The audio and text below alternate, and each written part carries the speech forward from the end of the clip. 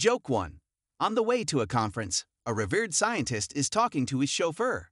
The driver asks him, "Boss, I've driven you around the country for over 10 years. I've listened to your talks hundreds of times. I am pretty sure I know everything by heart now. Would you like to make a bet?" "What kind of bet?" "We look alike. You've never talked in this city. I bet I could do the talk instead of you without nobody noticing. And if I succeed, you'll pay me double for the trip. If I don't, this one's for free." Bored and with nothing better to do, the scientist ends up agreeing, believing the chauffeur didn't stand a chance.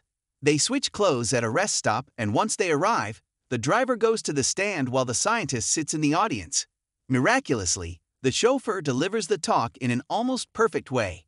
No one seems to notice. At the end, a mic is passed around through the audience for some questions, and the driver answers them all correctly, until a young professor poses a question he has never heard before.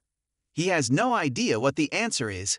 He freezes before scratching his head, taking a deep breath and saying, "Dear colleague, I don't mean to offend you, but that question is so insultingly easy that I will let my chauffeur in the audience answer it for me."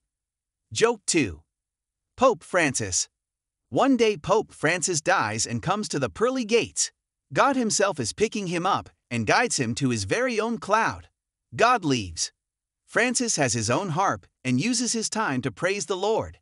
After some hours, God shows up again, carrying a silver tray with a yogurt on it and a spoon. This repeats for some days. One evening, the clouds beneath break up and he has a straight look into hell.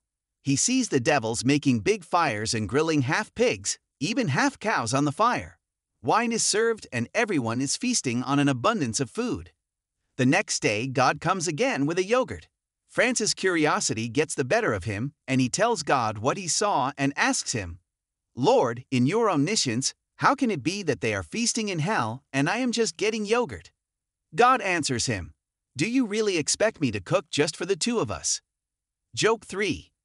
You hear what happened when the triangle tried to make all its angles 90 degrees. Didn't end well. I hear it's a rect angle now. Joke 4.